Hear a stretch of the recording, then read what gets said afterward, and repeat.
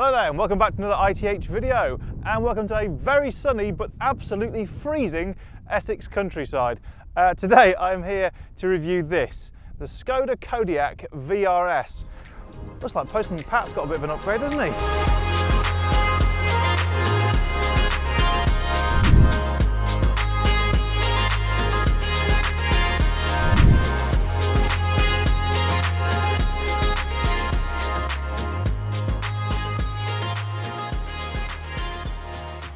Right, let's talk about how this big red bus looks, and you know what, I think it looks great, I really do.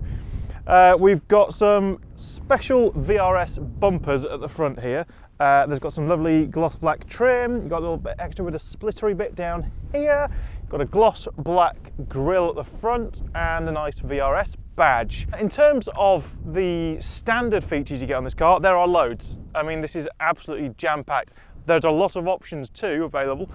But it comes really nicely spec'd. I think you've got full LED headlights and the secondary bit down here. I mean, it's quite funky, I like that. Ooh, some very nice, I'm gonna bend down here. Got some very nice 20-inch Extreme, that's what the name is. Some 20-inch Extreme alloys. Now these are great because they are big, they look great as well, but you've still got a good bit of meat on the tyre.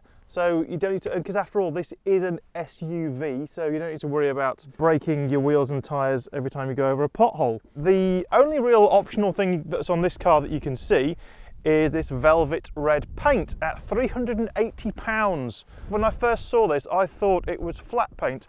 You have to really get into the sun and get really deep into it, and you can see the metallic flake though. Most of these big SUVs, some of them try and go a bit too curvy, they try and look a bit too much like a normal car. This, it looks chunky, it's kind of got a bit of squat to it.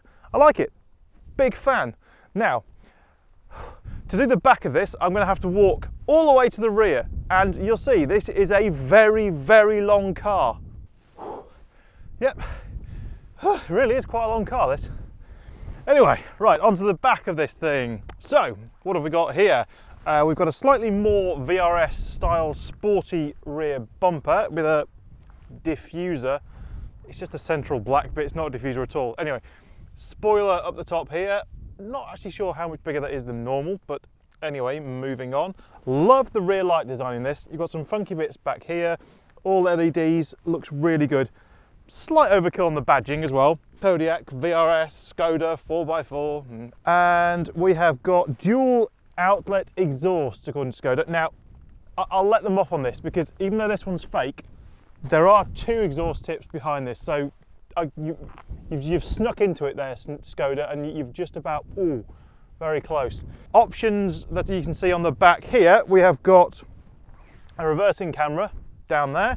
That's £385. Now this does come with an electric boot lid as standard, but this has got the £195 option of the kick activation.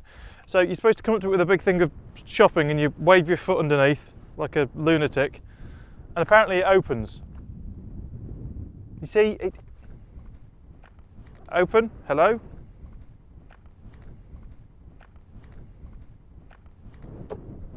Kick, oh there it is. You are actually supposed to kick it maybe. It is called kick activation. I don't know. Onto the inside of this thing. Now this is really where this Kodiaq is going to come into its own. So because this is a 7-seater, you've got these seats in the back. Now with these seats up, the boot area is 230 litres, which, okay, I couldn't fit in here with the boot lid shut, but there's plenty of room in here for shopping. It's very rare when you have a 7-seater that you've actually got any usable space at all in here. This is nice and big. Now these, when you put these down, you've got a very big boot. This is 800 litres in here, which is very, very impressive. I'm going to climb in and again. You see? Hi, yeah, loads of room in here. When you put those seats down, the load area in here is over 2,000 litres. That is just enormous. That is massive. And what's also massive, you're going to love this segue, is the amount of cars that BOTB has in their competition. So once again, we've got to thank them for sponsoring these videos. And they have over 160 cars in their competition. You have to be 16 years or over to play. It is a worldwide competition. Tickets start from just 85p, and they give away a dream car to somebody every single week. As you can tell, I'm starting to lose feeling in my face because it's so cold. But anyway, I'm going to start talking on the inside because that is really, really where this VRS comes into its own. Right, now for me, this really is one of the major highlights of this Kodiaq, is the interior. The steering wheel is the same as in my old Octavia VRS. Most of this stuff is broadly similar and shared across a lot of the Volkswagen group. But there is a lot of very nice kit in here as standard. So there's this absolutely gorgeous red stitched leather and Alcantara interior trim, which is very nice. You've got a very nice leather with red stitching on the steering wheel as well. You've got some, it's actually fake carbon fibre, but very nice looking fake carbon fibre trim on the dash here. We've got the virtual display in front of me here, which is now, you see that on all the top end versions of these Volkswagen Group cars. Really good, very clear, very nice to look at. And there is a 9.2 inch touchscreen infotainment display system here with Apple CarPlay and all that jazz. There's also keyless entry as standard. You also have front and rear parking sensors. As I've said before, this has got the rear camera though, and there's an umbrella in the doors. Also, the doors have got these fantastic little edge protector things. When you open them, they stop the doors from getting scratches. Fords were the only ones that I thought had those, so it was a pleasant surprise to see that. All goes towards this being a very family-oriented vehicle. It's not a sports car. This is a sporty family car, and you know what? It ticks all the boxes in here for me. Now, when it comes to the options in here, the main one has got to be this gorgeous panoramic roof. It just, with any car, having a panoramic roof really makes such a big difference, especially on a big car like this. It really opens up this feeling in here. It makes it feel light and airy. It's fantastic. Bit of a punchy price, that was £1,185. That is quite a lot. The other option here is this Canton sound system, which is, I'm just looking at the spec sheet here, £405. Yeah, not that impressed with it, to be honest. There are also front and rear heated seats in this one, which are a £205 option. In terms of the space, I mean, it's a big, big old car, this one. There is plenty of room in the front, but as with most Skodas, it's actually when you get in the back, which is where the practicality really comes into its own. So yep, here I am in the back, and yeah, loads of room. Absolutely loads of room. This seat is in my normal seating position, 6'3" in the front, 6'3" in the back, no legroom issues whatsoever. And this actually does go forwards. If you want more boot room and you've not got long legs, you can actually have more boot space, and in fact this is good if there's people in the back, you can give them a bit more leg room, and both of these slide forward and backwards. Very practical. You've also got a nice little armrest here if you don't want somebody in the middle. Now, of course, the big thing with this is that there are seats in the back as well, so I'm going to try and get into those. There's basically a bit of space in the back here. I would say this is for up to maybe a 10-year-old. I'm actually going to try and, you see, the seat goes forward. It doesn't slide forward very much, so you've kind of got to clamber in here like this. Oh, okay. Right, there's a lot of leg room. Yeah, okay, it's not for adults. So what's under this big old bonnet? We've got a 2-litre twin-turbo diesel. You can see the turbos down the back there, very nice.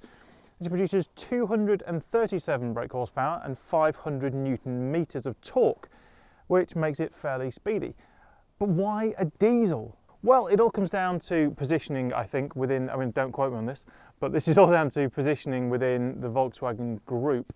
You've got the Seat Ateca, well no, you've got the Cupra Ateca that I've already reviewed. That's got the 300 horsepower petrol unit in there. Okay, this is slightly bigger and it's meant to be slightly less of a sporty car than the Ateca. So a big, torquey, powerful diesel actually suits this car a lot better. Now, all the power goes obviously to all 4 wheels via the 7-speed DSG gearbox. Now, even though it's quite a big old beastie, it does 0 to 60 in 7 seconds, about 136 mile an hour top speed.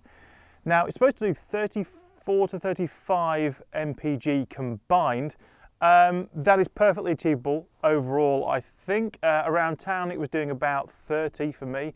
I did a couple of very long runs, 200 miles plus on the motorway, and it was doing 43 to 44, which for an enormous brick of a car like this, I think is pretty impressive. I think it's best get inside this thing and actually drive it. It's 1,850 kilograms, this thing.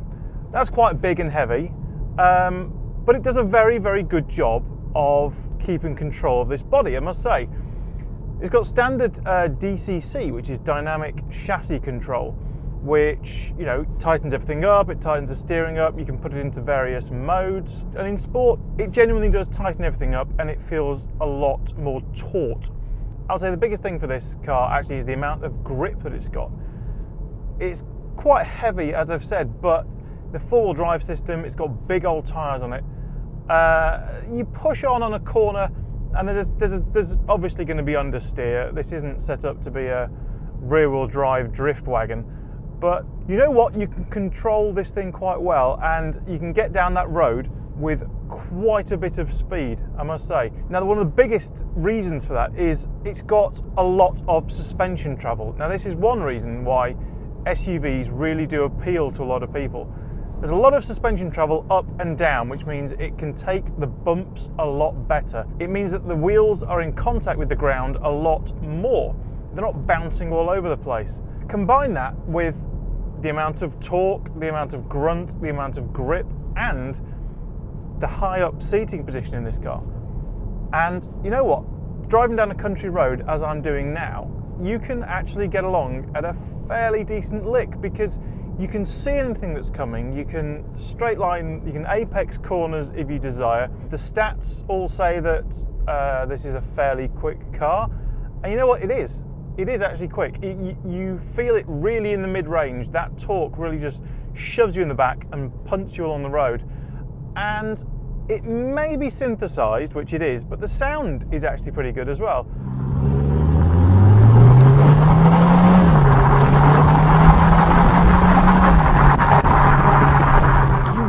Can push on in this car fairly well. Drops down, 2 gears, punt it in, accelerates out. Oh, you know what? I just surprised myself there. If they want something that can get you across country and get you across, you know, down motorways and everything with aplomb, this does it all. I'm genuinely impressed with the way this thing goes about its business.